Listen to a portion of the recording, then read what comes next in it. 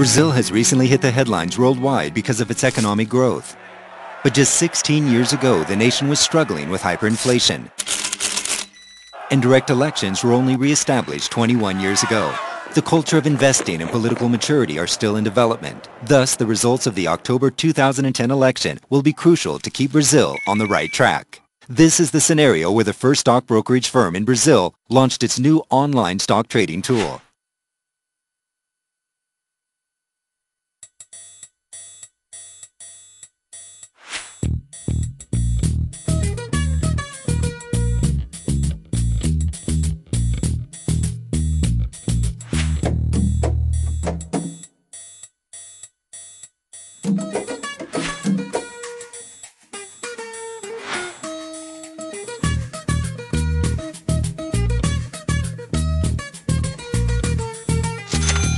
So we created a website with an alternative stock market where, instead of trading stocks of companies, people can trade stocks of the politicians running in the 2010 election. Users get an amount in a virtual currency called UVP to start trading with, while using a platform like the Real Souza Barro's online stock trading tool.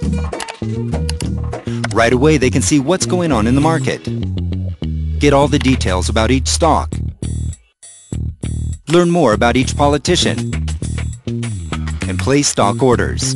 Every transaction can be easily shared on Facebook or Twitter with comments.